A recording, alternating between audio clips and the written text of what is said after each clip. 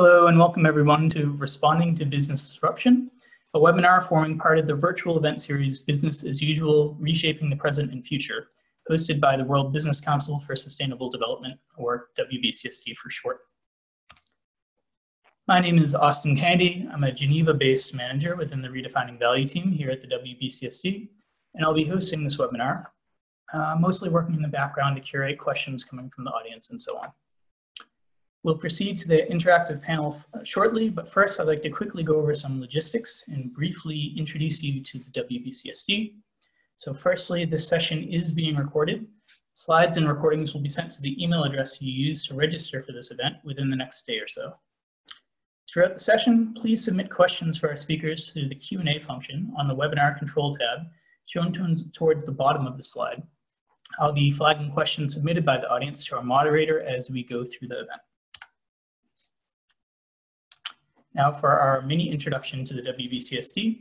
We are a global members-based organization of over 200 businesses leading in the sustainability arena, collectively representing business leadership for a sustainable future. Our members have a global footprint and represent a wide range of sectors. You can see a snapshot of our collective membership on the screen in front of you now and learn more on our website. Our work programs are member-led and focus on 6 system transformation themes alongside a handful of sector-specific projects, such as the Chemical Coordination Group, the Forest Solutions Group, the Tire Industry Project, and the Global Agribusiness Alliance. Each program is broken down into a range of projects focusing on more specific topics. And you can learn more, again, by visiting our website. But enough about us. At this point, I'd like to turn it over to our moderator for today's event, Dr. Gail Whiteman. Gail is the professor in residence at the WBCSD and is actively involved in building science-based targets for collective business action. She's an expert in global risk and systemic change and the incoming professor of sustainability at Exeter University in the UK. Gail is a regular contributor to the World Economic Forum, serves on numerous advisory boards, and is the founder of the not-for-profit Arctic Basecamp, a unique science solution outreach platform at the World Economic Forum's annual meeting at Davos. Over to you, Gail. Well, thanks, Austin, and hello to my panelists, which are a great group of people, and hello to participants. It's exciting to be able to do this webinar. It's our second version today with a different set of panelists. So I'm located in Europe. It's late afternoon here. Probably we've got some people that are dialing in from Pacific time. In the US, so probably early morning. Thank you for getting up early. I hope you have a coffee. There may be some people dialing in also from Europe and the rest. The topic, you know, it's such an interesting time, and it's a tragic time, of course. The coronavirus pandemic is, you know, I think the biggest disruption, certainly in my lifetime, but perhaps in the entire century, or very close to the disruption we would have seen through major events like the World War. So it is incredibly topical that the World Business Council for Sustainable Development has decided to focus on this. And the approach we're taking is to not have set pieces. We want to have a conversation with this fantastic panel that we've got, and also get some audience questions from you. So stay tuned on that, and I hope that we do a deep dive on some of the topics that really matter. Before I start, I'm going to give a very short sort of context setting piece by saying, let's take a look at global risk. And of course, you know, I myself, although I study global risk, I was also caught off guard with the coronavirus. I didn't have, say, a pandemic playbook for my family or for the organizations that I work with.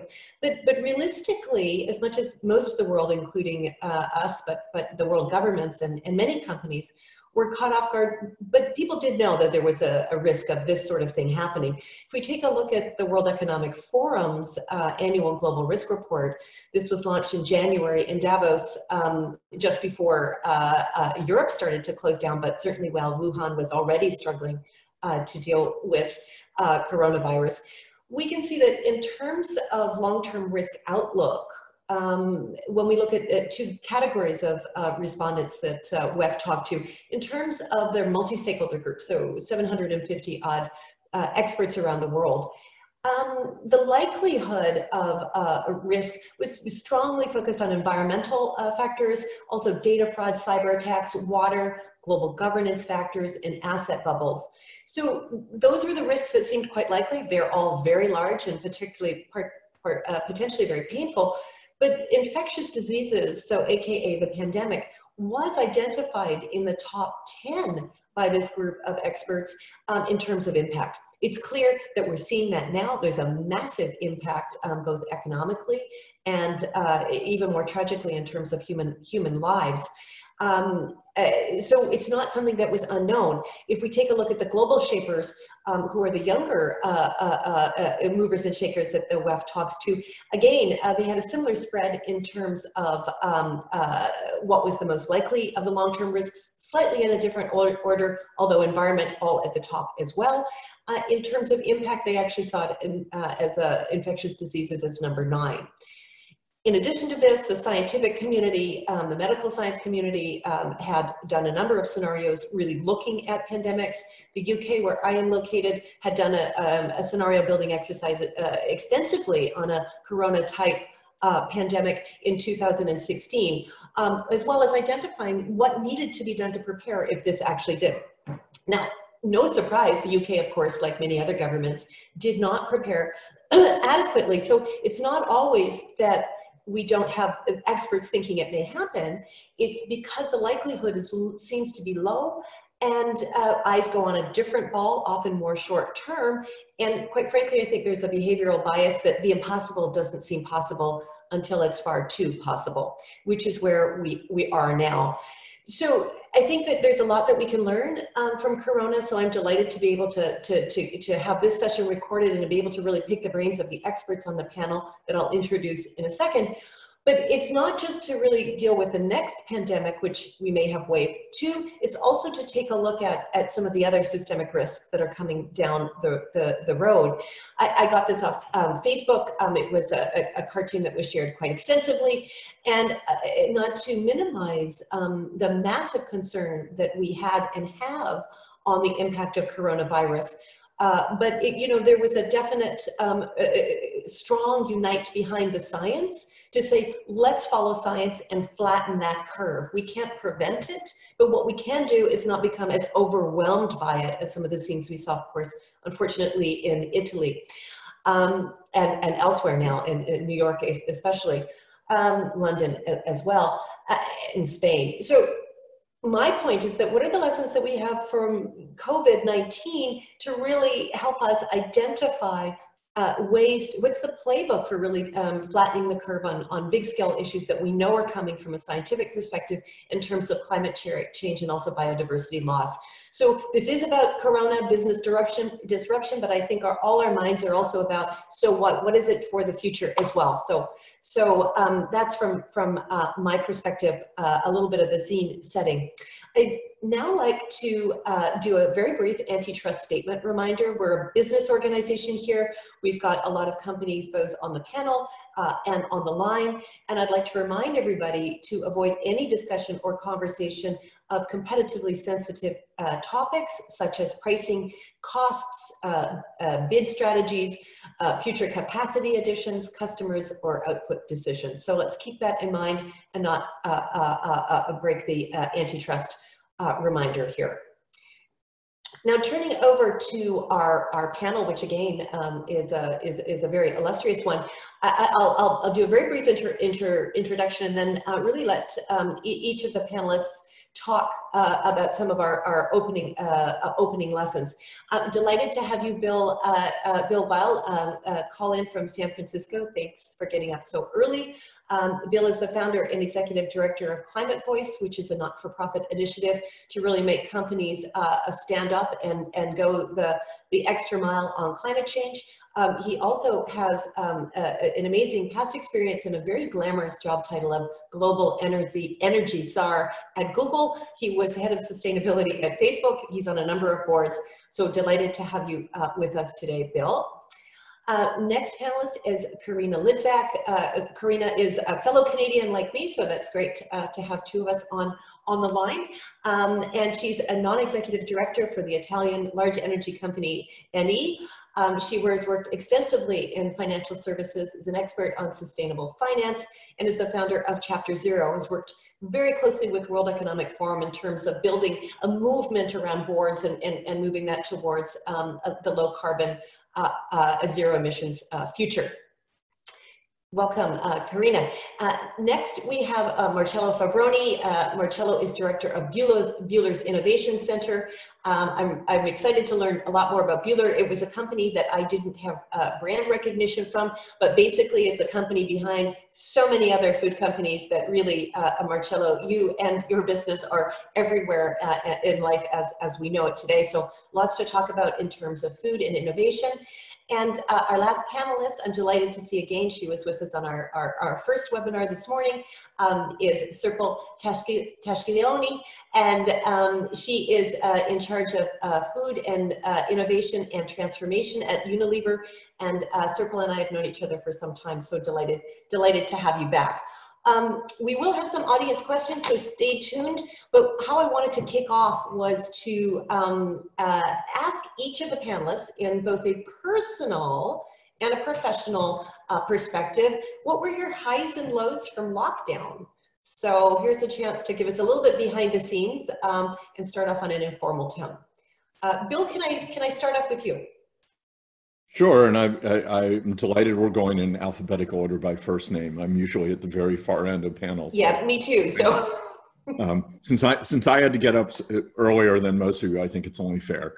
On the lows, I mean, I even hesitate to, you know, I am safe and healthy, and my family is safe and healthy, and so it's hard to even talk about the lows. You know, there are many small personal losses. We're sheltering in place.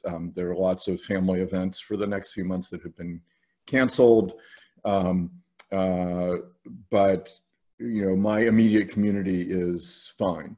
And so I feel very lucky for that. The biggest low really is just looking at the lives that have been devastated both by the disease directly and by the economic disruption. It's really tragic and awful to see.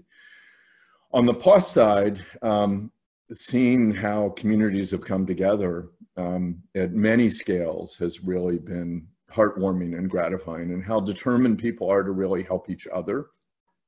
Neighbors helping each other. We've been helping some of our neighbors, some of whom are immunocompromised, and they've been helping us with things.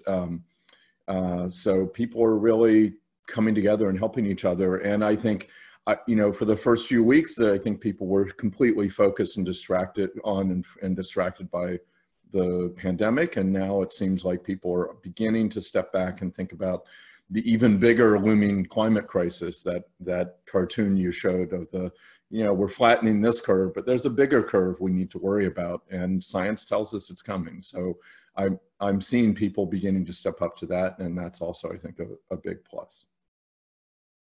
Thank you for that, Bill. Karina, can I ask you to tell me about your highs and lows? Okay, well, I'm going to start with the professional, which is that the high and the low are one and the same. Two of my boards are facing really existential threats. You know, this is really devastating. But the high is that, particularly in the case of the oil company, we had already, I mean, this is so ironic, but on the day that Italy went into lockdown is the day that we unveiled our carbon transition strategy to 2050. It was the first time that we'd actually done that. And instead of going on a physical roadshow we had to do it on screen, and everybody went into lockdown. But the high is that we've announced that we're going to accelerate into the curve. You know, we're not going to let this dilute our commitment to really taking ourselves out of oil and into 100% clean energy products. So that to me is really exciting. Obviously difficult to execute, but at least the direction of travel, we're pointing in the right direction, let's put it that way. On the personal side, I have 3 girls of my own. One's about to have our first grandchild. I don't know if I'll see that child. The other is a doctor who works in a COVID ward, and she's lost patients, and it feels very weird. She lost a 5-year-old. You might have seen this. She works in Manhattan. You know, it's devastating. And my other daughter works as a lawyer, serving undocumented workers and, you know, basically representing their labor rights. They're being fired, they're being evicted, and her favorite client died of COVID. So it's also very rude, and she's suffering more even than the doctor. And then I have 3 boys who are not mine, who are all refugees from war zones. And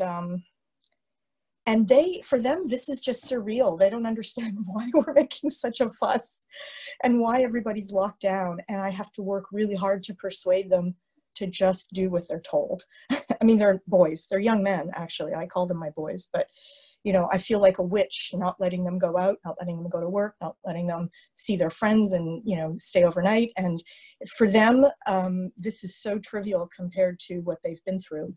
And it's just hard to get that message across. So.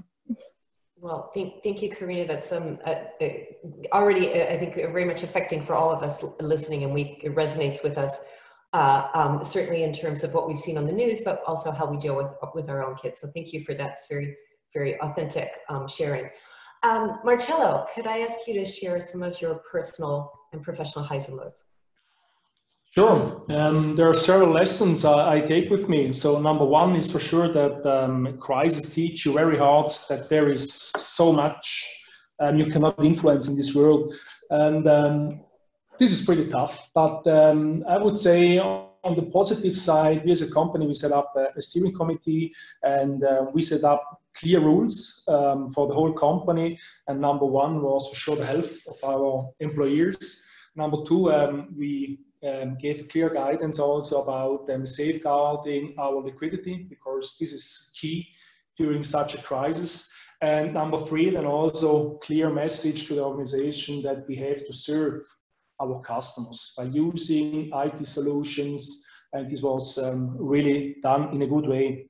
And another topic from the low side, you know, we managed to have about 5,000 employees which worked at home, and this was great. You know, basically you can also by that reducing cost, but also save CO2 topics. But on the other side, there is time when a lot of employees work at home, that there is a massive attack also on your IT systems, and for that you need to be prepared. Another highlight, what I would say also within our organization, was the solidarity. You know, we are within 140 countries at Bühler, and you know, it started basically in China, it went to Asia, and there was a huge solidarity within the Bühler group, supporting everybody. We had daily calls with China, with US, with Europe, in order to check how we can support each other. This was really well appreciated. There was no, how shall I say, no borders. So everybody was in the same room, and we had this really nice solidarity within the company. This was really cool. Great, thank you, Marcello. Serpil, can I ask you about highs and lows? Yes, so I've been working already from home since March with all my Unilever colleagues. Means also less travel and more time spending with the family at home. But also making a lot more online connections with all our colleagues across the globe. I'm quite inspired by the flexibility of our people and how we swiftly can switch from one channel to the other. As you've seen, the restaurants have closed, and all the people that were serving the restaurants have switched into retail channels to help us there. But also marketeers are becoming very creatively to adjust their plans. Also our R&D and supply chain colleagues that then very quickly switch into virtual trials to help with the product development and launches. So in that respect, super to see that energy and adjusting to this situation. Also on the, what you also see is that because of it, we are also combining home work with home teaching. I have a daughter of 9 years old, And in the Netherlands, where I live, the kids are now allowed below 12 years to go to school. So she started last week, and she concluded that her teachers were much better than us. So that was my love, but on the other hand, I really appreciated all the efforts of the teachers that are also pivoting to the situation and really helping out. So also, Gail, to your end, thank you very much on all you're doing to help on teaching. Gosh, thanks. Well, I'm sure the teachers your daughter has are much better than what we're doing online. I'm positive of that. Well, thanks everybody. I'd now like to turn to a short poll with the audience to try and get some input for the panelists on how you see Corona affecting your organization and how that's responding to it. So you will see on front of your screen 3 questions. We start with the first, and then we'll see what the poll says, and then we'll move to the second and then the third. So if you can please let us know and I think that is the third question, Austin. I think we're starting with the third question. Could we start with the first one, please? Okay, yeah, that's great. We're back on. So the first question is, how disruptive has the pandemic response been to you professionally? Going from extremely disruptive to not at all. And I'll just let the audience have a few moments to answer that question.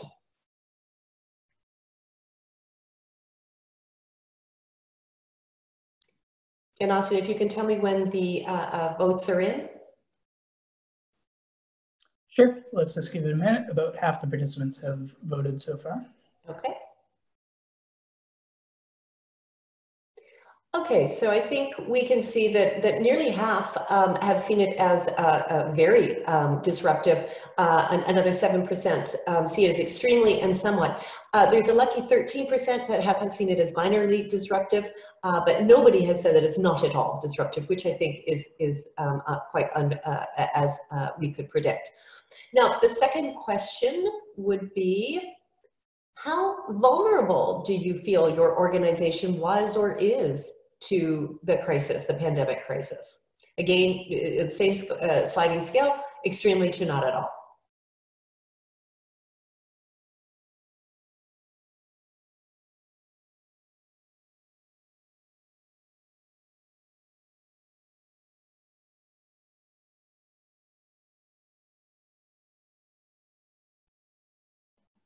How are we doing, Austin? Okay, so I think that we've got actually a more spread picture, but it actually looks like that although many people felt that professionally it was very disruptive, they see it as only their organizations, the majority more somewhat vulnerable. So it seems that although some are extremely vulnerable, 11%, and some are very, what we can see is that there's also a significant group of 47% that are seeing it as somewhat disruptive, but not cataclysmic. And a lucky 5% only see their organizations as a little vulnerable. And the final question we have for the audience is, how comprehensive do you feel that your organization's response has been to the business disruption that we have seen and are currently living through? Going again from extremely to not at all comprehensive.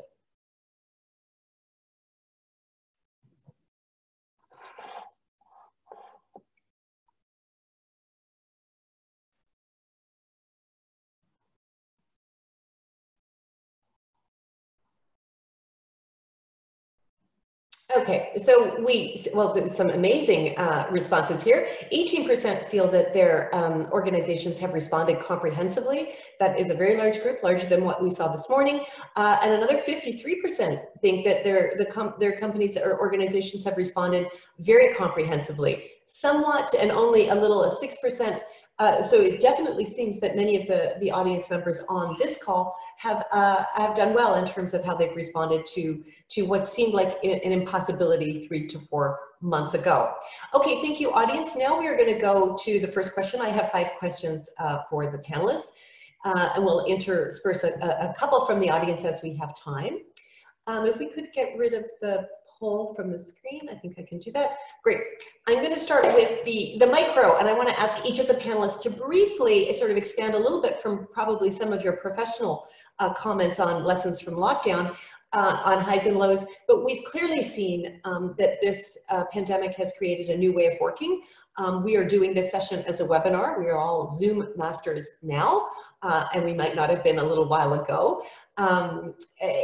How do you see the new ways of working for companies, and as well as how do companies need to deal with, as we move back into the new normal, this idea of employee safety, mental health issues? How do we do that? So if I could kick off with you, Marcello, and you could maybe share some examples from Bueller. How is the new normal going to affect your ways of working?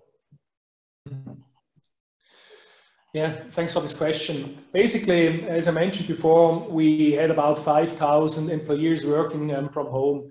And for us, it was really essential that we said also, or we gave clear guidings and helpings how to deal with this new environment. And basically, we clearly said, or we gave 5 topics. That means usually, if you work at home, you should start the day as usual. So wake up in the morning, get out of the pajama, you know, because otherwise you do not get into this normal working mood. Then that basically you should also set up a suitable place. Once you work at home and not then just work on the sofa, you know, this will not be really helpful. Then also number 3 would be plan the day, really do daily schedules with breaks, make sure that you get up. Because usually if you work at home, you know, at least I had this issue, you sit down at 7 in the morning and you get up at 8 in the evening without having breaks. So please make sure that you have clear schedules and also breaks. Then avoid distractions, you know, if you have kids at home, try to find a place, as I mentioned before, where is quite space. And I guess one of the most important topic is really stay in contact with your people, make sure that you have also digital coffees, that you get involved. And this is basically what we handed out to our employees. Now the employers are coming back, and what we see now, we make sure that people feel safe, you know, so we make sure that cleanliness, we clean all the door handles, we make sure that we have disinfection on hands everywhere. We make sure that we have also more open space within the offices. We make sure people coming in, if they grab food, if they grab drinks, that it's really just take away food, take away drinks. And from that point of view, we really make sure that people feel safe if they come in. And that's, I guess, key lesson number 1, yeah. Great, great. Well, thank you, Marcello. I'm wondering, Bill, if I could ask you to respond a little bit to the idea about this whole online world that so many of us have now become completely subsumed by. You have a lot of experience in your past executive roles. Is it here to stay? What do you think? Have we made a massive transformation, or is it going back to the old way of working? Will we be flying around the world going to meetings, or has some of that changed? I think some has changed. It will be interesting to see. I don't think we'll keep going just like this. I mean, many of us have the privilege to be able to work from home.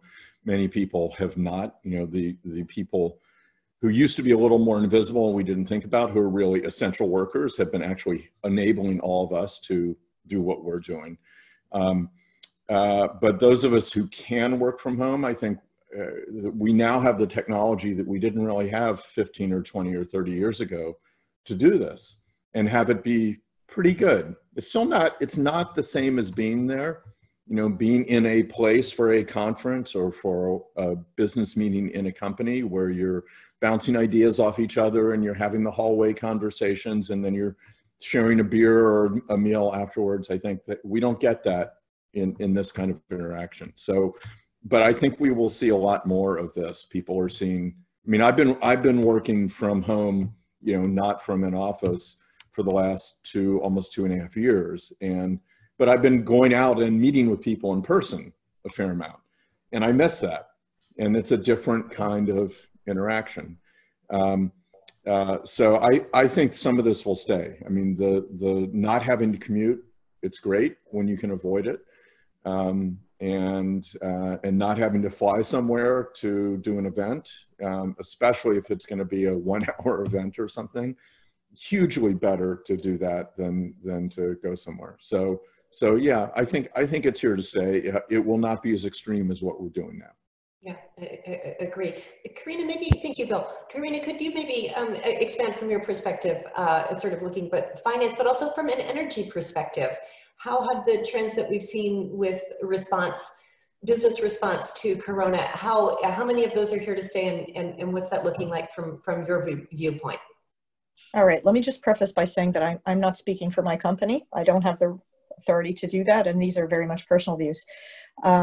So, you know, unquestionably, what Bill just said, some of those changes are going to stick, not 100% for all the reasons he said, but they will. A big proportion of them, particularly those, you know, hopping on a plane for a 1 or 2 hour meeting when you already know the people very well and you don't need that hallway conversation or that drink or dinner afterwards to keep, you know, sort of oiling the wheels of the relationship. That's going to go without a doubt, and that's going to cut into demand. And so, you know, I do wonder when people in the industry talk about reversion to normality and they put a date on it. I simply don't think that's going to happen. But you'll have seen in the news for sure that, you know, the CEO of BP is now, you know, hypothesizing that peak may have come. And I think there's a real legitimacy to that view. You know, I mean, we in our company, I can say this because we said so publicly, we announced that our oil production was going to peak in 5 years and our gas production in 10. You know, the question in my mind now is, are we going to bring those dates forward? Because the market is moving. Now, we were ahead of the market in terms of all the predictions. So we were going to reduce our production ahead of where we saw demand going in anticipation of other trends that we felt we wanted to capitalize on. But it now looks like the market will move faster even than we thought, at least in my personal view. And we need to get in front of that freight train, or rather, you know, on that freight train, not to get smashed by it. So aviation in particular, I think, which, you know, is a small proportion of demand, but the fastest growing, that is really under pressure.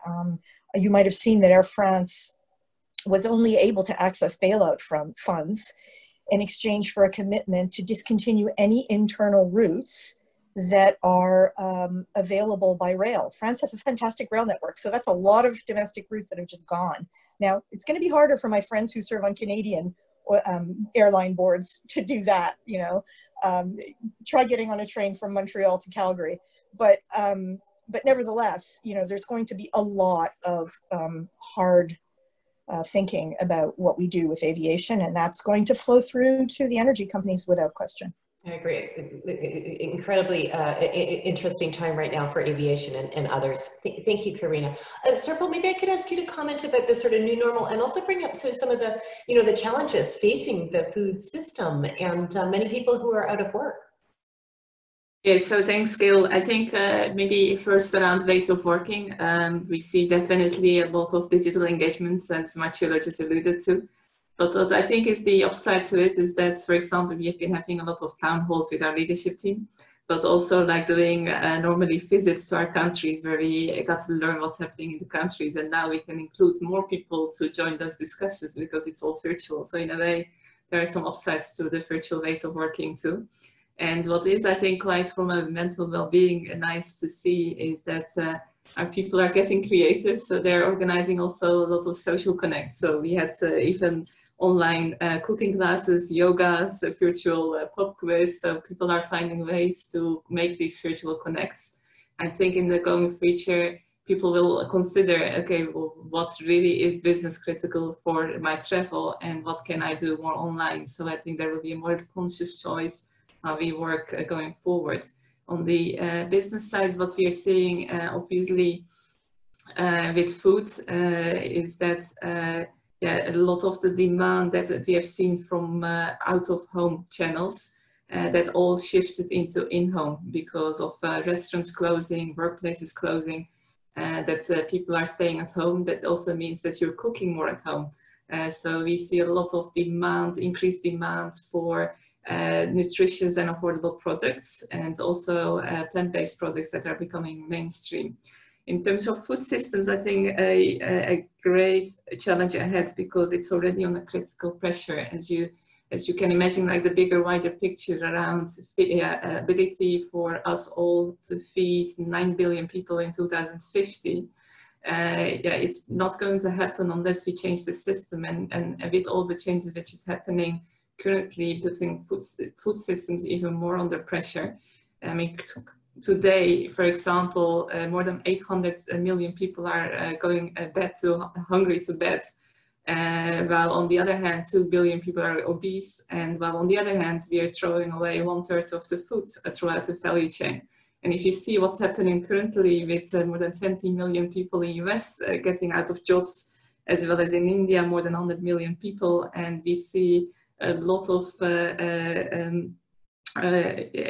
food being thrown away, like in UK, all the milk that is being thrown away, is raising the question around what's going to happen and how can we fix the food system, which is now becoming urgent now.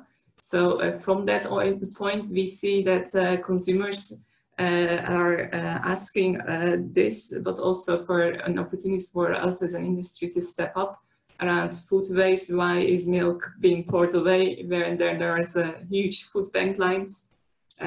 Food accessibility, we are entering into major recession, so how can I afford food for my family?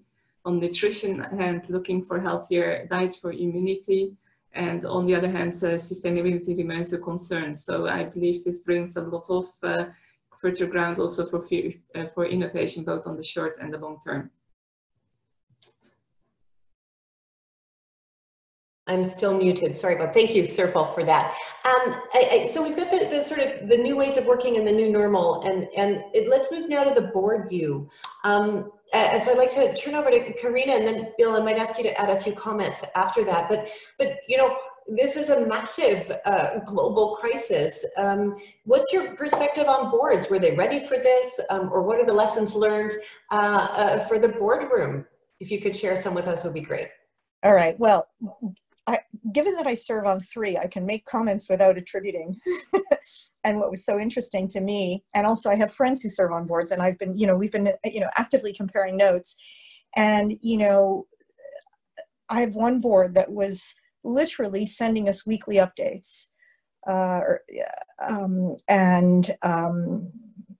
It wasn't that they were necessarily wasting tons of time producing materials strictly for us. They were simply resending to us what the management SWAT team was circulating, but it kept us on top of it, and they were holding weekly meetings with a subset of the board to get input. I mean, the board was very much on top of it, and if not, not driving it, but keeping very close to management, and I think that's the way things should be.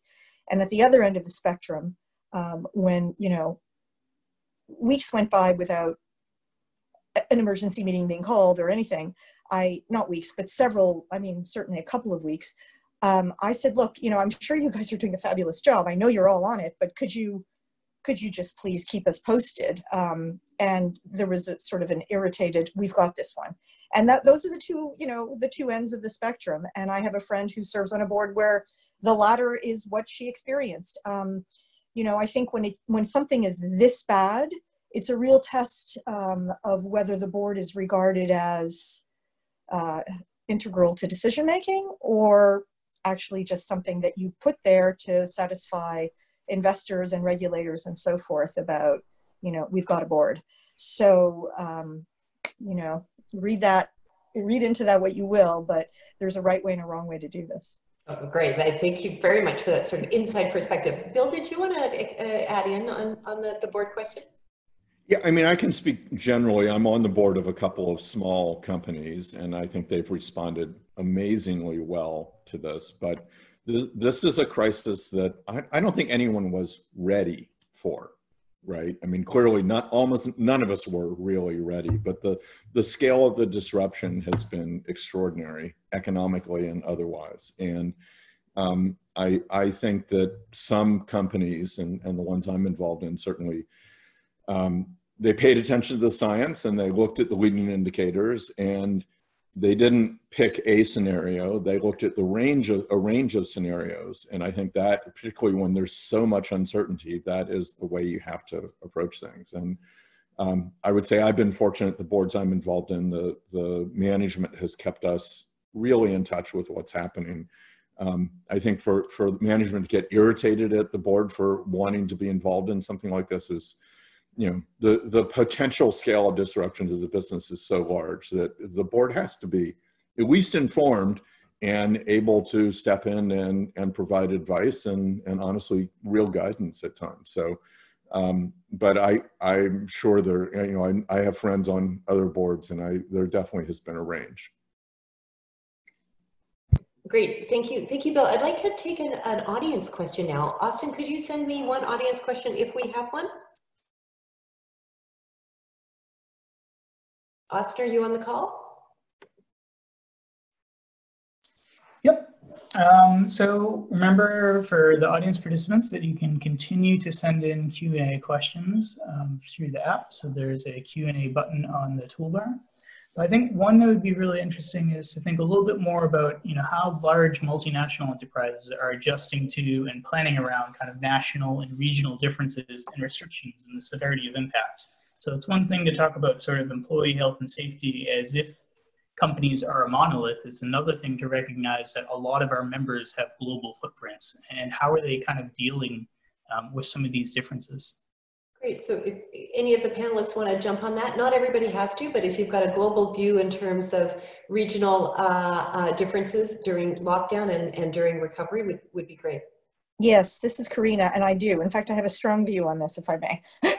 Please, that makes it more exciting. Because, let's be really blunt. The quality of response across the world has been extremely variable. Some countries have governments that have been exemplary, and some have not. And when you operate in many, many jurisdictions, one thing I personally think is not good enough is to say, we're protecting our employees and we are going with local guidance, because sometimes local guidance is simply not acceptable. And so my view has been, and in the boardroom it has been, to say, when local guidance is objectively not good enough, because what's being done in the countries that are well run, please can we ensure that we protect our employees to the same standard? So let's not say you have the option of working from home. Let's say you are instructed to work from home unless your job is to deliver diesel fuel to hospitals. In that case, get behind the wheel as fast as you can and we'll give you all the protective gear you need. But I really feel very strongly that we have to go for the highest common denominator, and where we possibly can, to be a voice for responsible action. And here in the UK, for example, when the government dithered for weeks on this, you started to see one by one companies not only unilaterally shutting their doors, sending their employees home, etc., but then quietly working behind the scenes to talk to the Prime Minister, talk to their MP, talk to their trade association.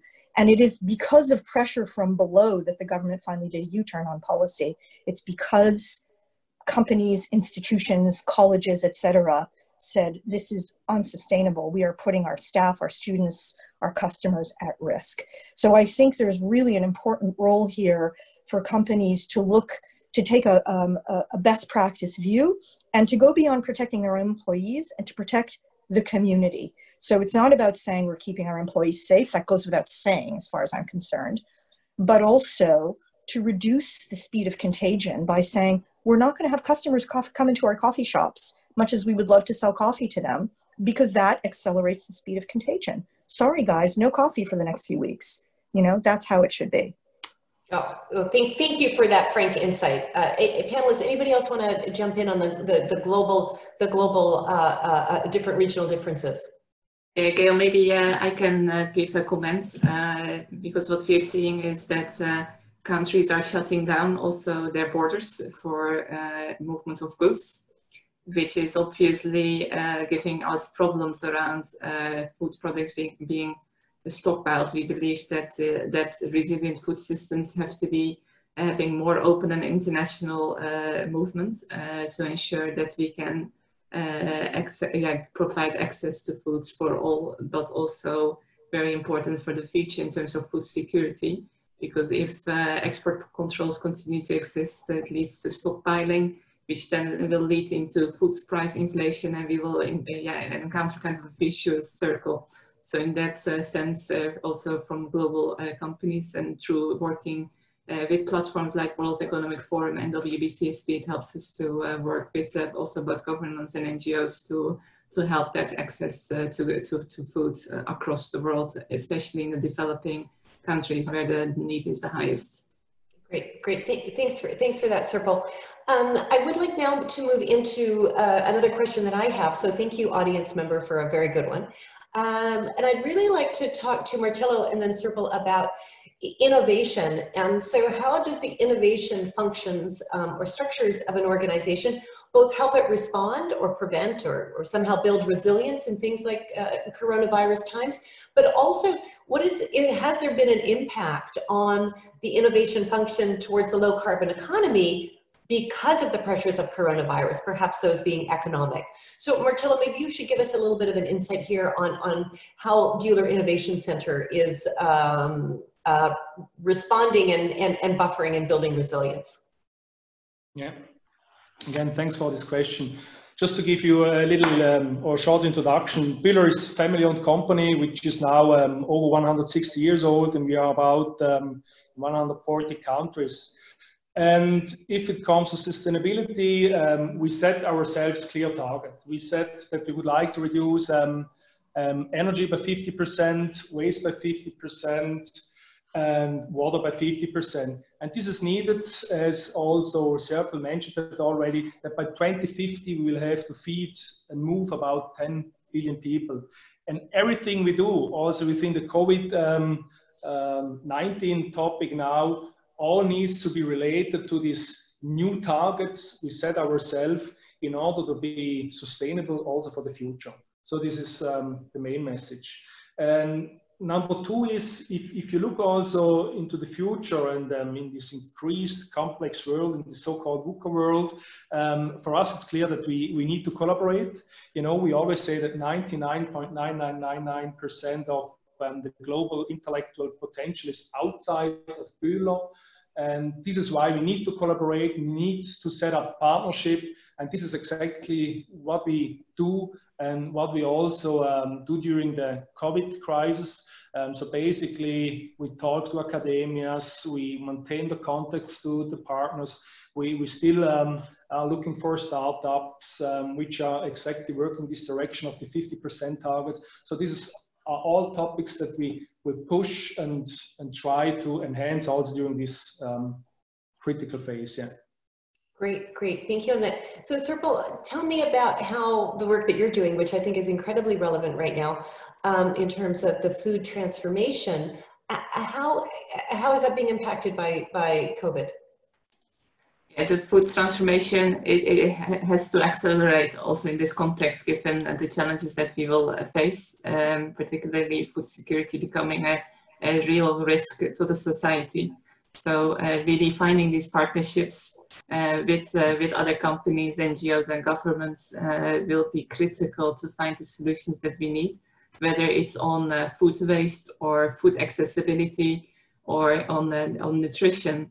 To ensure that we find those solutions that through the systems we can change. As you know, food system is quite complex. It's interrelated and interdependent from each other, and in a way it represents a network of networks. So this is why the collaboration is essential to find those solutions to solve the food systems. So we are super glad that we are working on the platforms of World Economic Forum and WBCSD to really find those solutions together. And do you think that the pandemic will help accelerate that? Are there indications that it will actually help accelerate?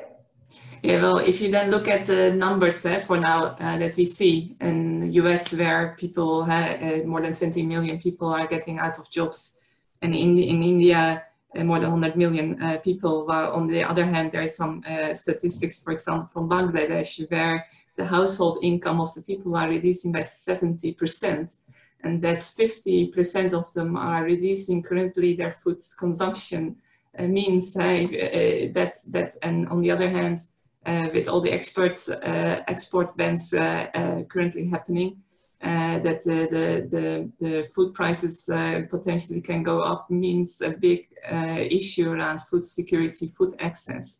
So in that sense, we need to find solutions providing the food access, but also finding affordable products and creating nutritious products to help to feed the countries. Thank you. Bill, I'd like to now ask you to comment and expand on the idea of stakeholder relationships in the time of Corona. Obviously, you've got a vast experience in terms of the tech industry and sustainability, but with Climate Voice, you're also really asking companies to stand up and deal with the next big curve that we need to flatten. So how are you managing stakeholder relations and expectations, and trying to do that in a way that doesn't minimize the threats, of course, for health and safety that are happening right now? Yeah, well, I think that clearly dealing with the immediate is the first priority. We need to keep people safe, and we need to keep people fed and housed, and there are lots of people where that's still not true.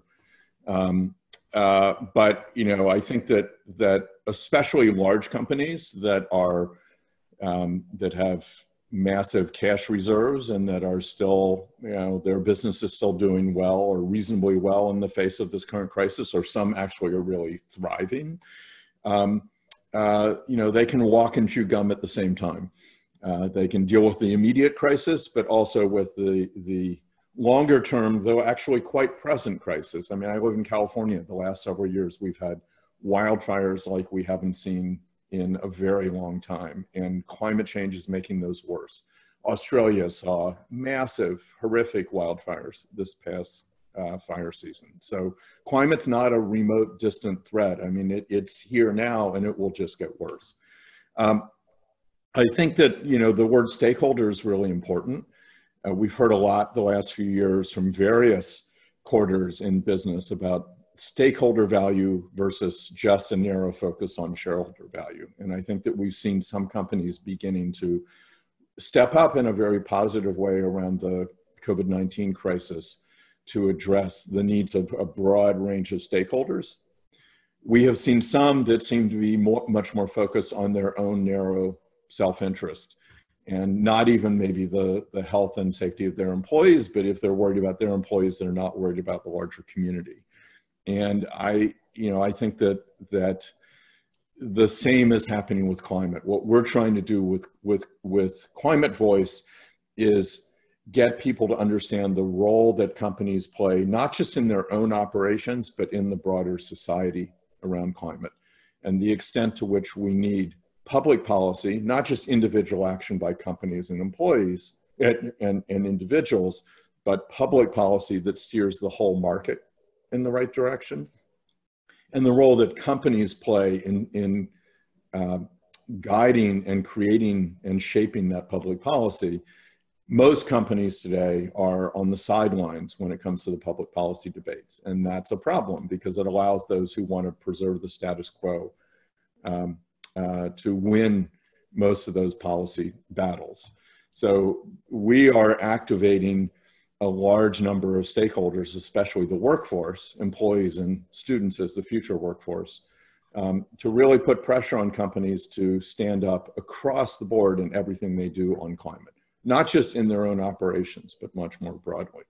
And I think this current crisis has kind of thrown things into very stark relief, where we're seeing how people are reacting to companies that focus on their own narrow self-interest versus the broader common interest.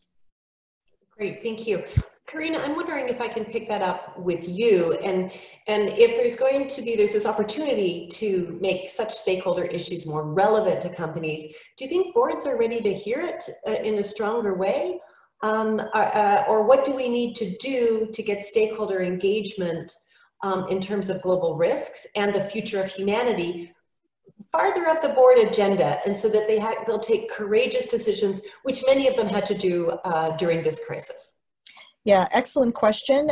Difficult to answer in a single way because there's such variation from country to country, let alone from company to company. But the first thing to note is that the very idea of boards having direct contact with critical stakeholders is well established in the United Kingdom. It's starting to spread it has already started to spread in places like the Netherlands and, I mean, a few, but it's anathema in many, many countries, including Italy, where I serve. It's unthinkable. And it's unthinkable in the minds of directors, in the minds of management who do not want their directors interacting directly with stakeholders, investors, and other stakeholders. And interestingly, the institutional investor community in Italy is very opposed. And it has to do with a history of not always appropriate behaviors, inside dealing, and so people sort of think the safest way, easiest way to stay out of trouble and avoid market abuse is not to have any contact. And I come from a tradition, I mean, I did my whole investment career in the United Kingdom, where for 25 years it has been the norm for directors to meet with investors regularly. Not every director, but it'll be certainly the non-exec chairman, but it'll be the chairman of the remuneration committee, the chairman of sometimes the audit committee, the chairman of the sustainability committee, if there is one. So it's much more fluid access. And I've been advocating this in Italy ever since I joined the board. And I think it's going to change. And I think it's going to change because I've made the point, and it's been echoed by people who matter, that we've now burst into a period where we're going to have to make such radical changes that we can only do it if we bring our investors with us. So we have to have very open contact with our investors because we need to make sure that we are moving. We're at the stage where we want to move faster than our investors in some cases, and we need to keep them with us. I mean, investors are very fragmented. You have those that are pushing companies to go net zero yesterday, and you have those who are saying, I invested in you to get dividends. If I want to invest in Tesla or, a clean energy company or some non-polluting company, thank you. Just do a share buyback or I'll sell my shares and I will go invest there. I don't need you to change who you are. But if you're running a company, you're in it usually you want to be in it for the long haul, and you want to change because the market is changing and you need your investors with you. So we're entering a period of massive transformation where that level of dialogue and engagement is crucial if we're going to be successful in steering our way through it. Great. Thank you. Bill, did you have your hand up? Yeah, if I could just add to that, I think that it's great to see, I mean, the boards I'm on, investors are part of the board, and because these are small startups, they're not yet public. But I think that in addition to investors, I think it's important for companies and probably the boards to engage with other stakeholders, right? So the community leaders and leaders of the employee base and so on, because investors have a view. And as you said, there's a range of views among the investor community, but I think we're seeing with this crisis, and I think this will be even more important with the climate crisis, that the range of stakeholders you need to engage with and understand their concerns, not assume you know what they're thinking and what they care about, but actually understand where they're coming from. You can't respond to it if you don't understand it. And I think the board you need to understand where the investors are, you need to understand where other stakeholders are as well. Great, thank you, Bill. So this leads me now to this idea of, in the Corona world, we have certainly gone through a lot since Asia started this in December.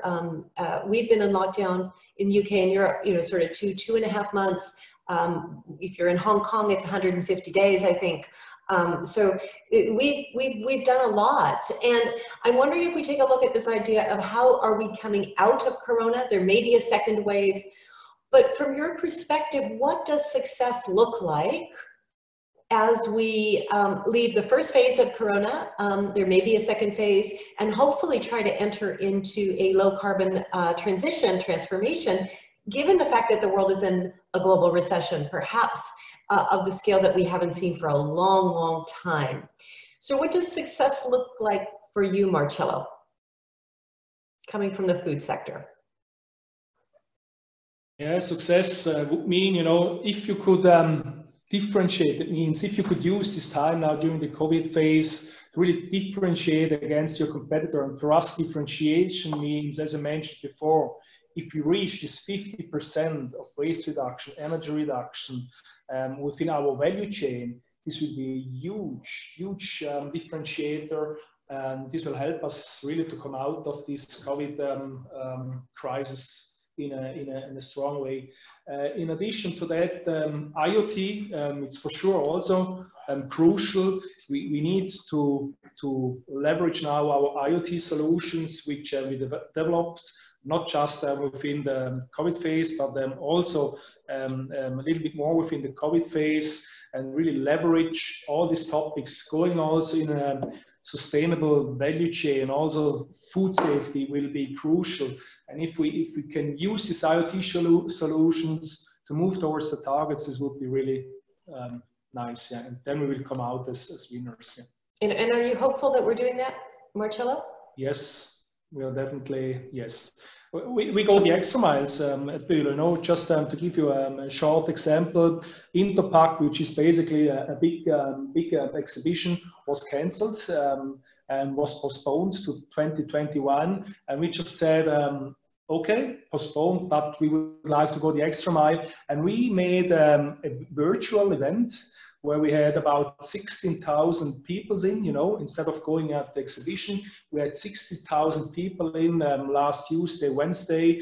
We had over 450 virtual meetings with customers, and this was really highly appreciated. And so I believe that also with these IoT solutions, we are ready, and we can also support our customers within the food value chain, but also in the mobility value chain. Thank you. Bill, if I can ask you, what does success look like as we leave this stage of the pandemic? I think one of the things, just to be clear, there might be a second wave. There might be a number of waves. We don't know. There's a lot of uncertainty. We can hope that there won't be a huge second wave. But where we go from here could last a long time. And we can hope that we'll navigate that in a way that we begin to open up and the economy opens up some without having wild swings up and down. I think that one of the things that is clear to make that happen, and then again, moving beyond that to climate, is we need a stronger public sector. And we need businesses willing to engage with the public sector, not fight them, but willing to actually work together. And I think companies need to be part of making that happen, of strengthening the public sector so we can respond to, in a reasonable way, crises like COVID-19, but also like climate. It's vital for companies to do the kind of thing that Marcello was talking about in terms of cutting their own emissions, but that's not enough to get us where we need to be. When we talk about net zero by 2050, the IPCC says we need to cut emissions in half by 2030. And it's one thing to talk about that 2050 target, but we really also need to look at what do we have to do to get to 50% cut by 2030. That's 10 years from now. And that's not going to be just a bunch more companies saying, we're going to cut emissions in half or to net zero themselves. Society needs to get to a 50% cut. And that's going to require massive transformation, which requires market rules, it requires regulation. And as long as businesses fight regulation, whenever it's being proposed, it's not going to happen fast enough. So businesses need to get on board with the idea that actually there is an important role for the public sector. And those that continue to sit on the sidelines, I think will not be viewed well in 3 or 5 or 10 years. So to me, success is business working with the public sector, strengthening the public sector, and focusing on the goal, which for climate is cut emissions in half by 2030. Great, thank you. I fully support that. Serpil, what does success look like from your perspective? Yeah, I think strong international cooperation as well as building resilience now at all levels. I think although an emergency crisis situation, it provides also an opportunity to find solutions to the big problems that we are currently facing, whether finding the vaccine or innovative solutions, or really finding the solutions around food systems. So in that respect, what actions can we put in place on our existing systems that can create a more inclusive nutrition and sustainable future? And for me, the success is then we find those solutions, which I believe is the greatest leadership challenge of our time. And Karina, thank you, Serpil. Karina, what does success look like to you? I'll answer your question, but I wanted to react to Bill for just a second, because I think his comments are absolutely correct in a US context, and they're shaped very much by the US political culture and business culture in respect of, you know, opposing government, opposing any kind of state involvement in the economy and so forth. But that is the United States. That is not the world. And the attitude in other parts of the world is very different. And in particular, in Western Europe and increasingly Eastern Europe, that is not a debate. It's just a matter of execution. And so we're having arguments about the how and the who pays and the, you know, how do we protect Polish coal workers and all of that. But nobody debates the fact that there is going to need to be very strong government involvement in affecting this transition. And for example, the European Union is actively discussing how to bring emissions down by 50% by 2030. And it's a question of the how, not the whether.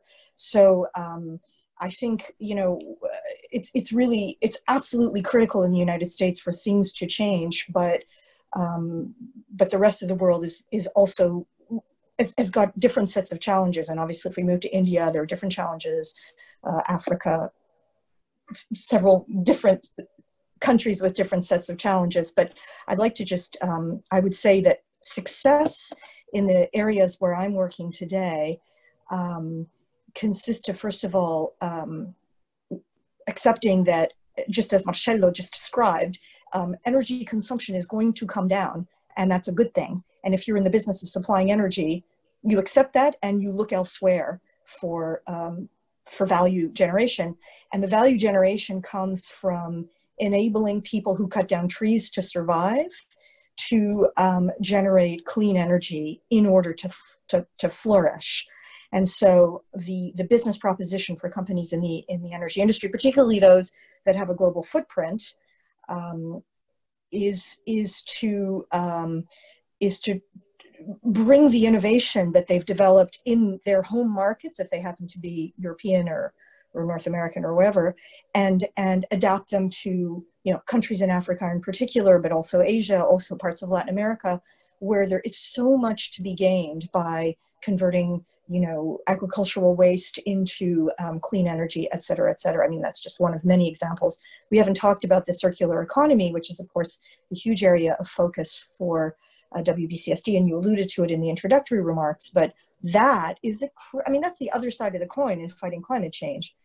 There are so many opportunities to slash emissions by you know, harvesting opportunities in the circular economy in the circular economy market, and certainly in the case of energy, there are so many opportunities. Great, thank you, Karina.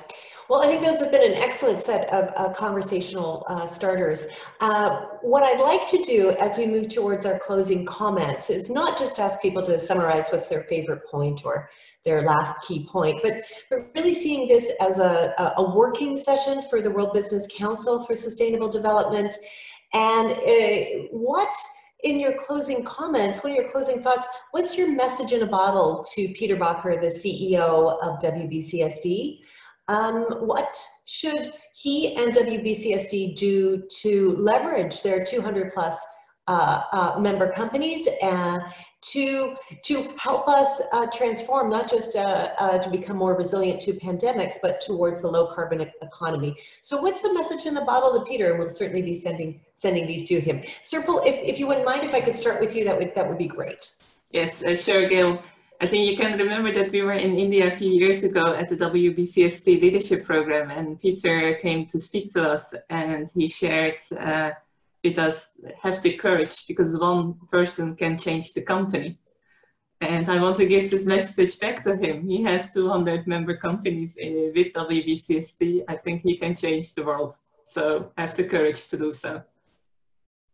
Love it, love it. Marcello, what's your message in a bottle to WBCSD?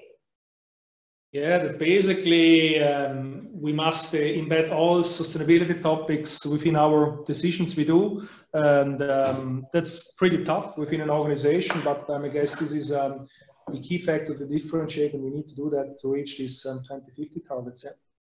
Thank you. And Bill, I'm not sure if you've met Peter. Have you met Peter Bakker before personally? I think you have. Yeah. So what's your message been a couple years, to Peter and more broadly the WBCSD members? Yeah, I mean, I think that I would agree with Serpil. It's, you know, we have an opportunity and a responsibility, and there is enormous power in the community that WBCSD has brought together. And in a crisis like this, it's very disruptive, but disruption poses opportunity. A lot of things are changing. So I would say, seize that opportunity and let's fix all these major problems that we have. Thank you. And Karina, last message in a bottle from you. So what to Peter? I was going to steal what I thought Bill was going to say, but since he didn't say it, I'm going to repeat what I know he thinks already, because I agree so wholeheartedly. I think that CEOs in particular have a certain squeamishness around taking strong public policy positions, or when they do, it's to obstruct. But they aren't vocal enough about driving positive change, not in the way that I would like to see them do. And, you know, there's been this phrase of I think the CEO activist, or the CEO, or there are all these different phrases floating around. I really want to see my CEOs getting out there and not being shy about speaking about the things that Bill spoke about the fact that there are certain, you know, historic societal challenges that we will not fix if we just focus on keeping our operations, you know, efficient and clean and competitive. We have to reach across to the political leaders, and we have to fashion policies together. And we have to do it in a transparent way, for otherwise we risk being, you know, accused of undue influence. So we have to be, you know, absolutely scrupulous about that transparency. But I think we have to just shed any reluctance or squeamishness we have about saying that business and politics don't mix, because they have to if we're going to fix these problems. Great, and I think we've seen many great examples of that, whether that's companies moving towards, you know, making hand sanitizer or protective equipment, mm-hmm. or just making sure that the food banks in their local communities have food in them, means that we have to do more than just look at our bottom line. I'd like to thank all of the panelists, Serpil, Marcello, Bill, and Karina. I think I want to thank you for your honesty in sharing both your personal and your professional reflections on what has clearly been an unprecedented time. For my own self, I got a lot of hope out of both the stories in the conversation today, but just in general, how I see humanity rising to the challenge. Yes, there's been leadership failures, that's clear, but boy, there has certainly been, you know, heroic stories, often by those that we had ignored to some degree, or certainly had not paid well, whether those are the lorry drivers, the garbage people, people working in the retail, or of course, nurses and doctors themselves. And we see that we can make a difference. And I think that gives us a tremendous amount of courage, that there are times when we have to put humanity ahead of economics, and then change the economic system so that it works for humanity, the resilience in the future. So thanks very much to that from me and from WBCSD. I know Austin's got a few housekeeping things he wants to end with, but I'd just like to say thank you so much. I really think that was a robust discussion. Austin? Great. Yep. So thank you so much to Gail and our panelists. Just before we head off, I want to remind everyone that you should be watching your inboxes for slides and recordings of this session in the coming day or so. And also to remind you that you can gain insights into how businesses are responding to the pandemic in concrete ways at the continuously updated COVID-19 Hub on WBCSD's website. And finally, remember to visit our events page to find upcoming events in this virtual series. The next few events will focus on modernizing governance this Wednesday, May 20th, creating value mitigating risk and tackling food system externalities next Wednesday, May 27th, and how all sectors can unite to achieve SDG 2 next Thursday, May 28th. And with that, I'd like to just say thank you for joining and wish you well as we all navigate the next stages of the pandemic. Cool. Bye, Thanks, everyone. everybody. Stay safe.